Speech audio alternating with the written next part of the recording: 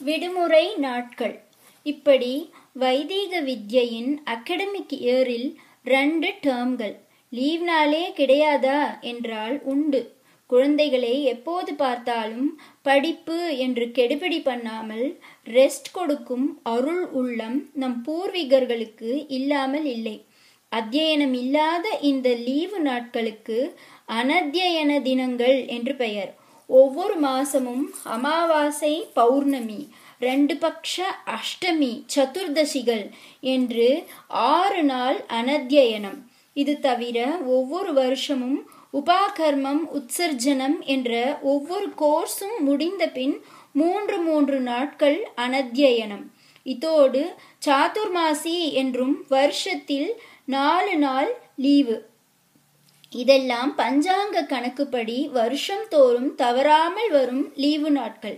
அதனால் இவற்றுக்கு நித்திய அனத்தியனம் என்று பெயர். இது தவிர நாள் கணிக்க முடியாமல் எப்போது வேண்டுமானாலும் ஒரு நிமித்தமாக லீவ் விட வேண்டிய நைமித்திக அனத்தியனங்களும் உண்டு.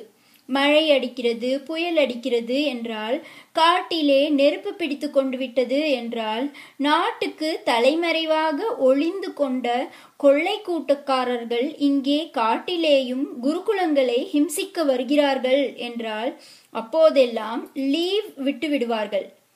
இச்சமயங்களில் பாடத்தை நிறுத்திவிட வேண்டும் என்று மனுதர்ம சாஸ்திரத்தில் மனுஷ்ய மனசை அனுதாபத்தோடு அறிந்து கொண்டு சொல்லியிருக்கிறது.